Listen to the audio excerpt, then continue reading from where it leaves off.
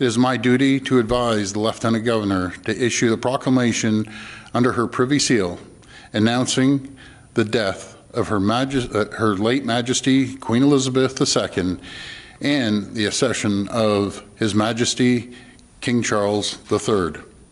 As the Chief Advisor of the Crown and Right of Ontario, it is my solemn duty to call upon the Lieutenant Governor to sign and make the proclamation now. Whereas our dearly beloved late Sovereign, Queen Elizabeth II, passed away on September 8th, 2022, and by whose death the Crown of Canada vests in His Royal Highness, the Prince Charles Philip Arthur George, on that date.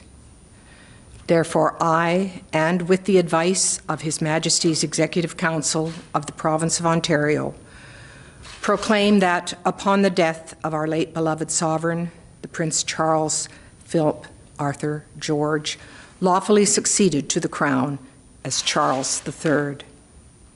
By the grace of God of the United Kingdom, Canada, and His other realms and territories, King, Head of the Commonwealth, Defender of the Faith, and that the King may be assured of the continuing loyalty and affection of the people of Ontario and their desire that His Majesty enjoy a long and happy reign.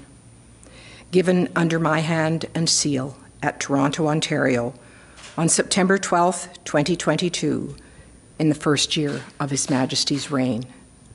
Long live the King.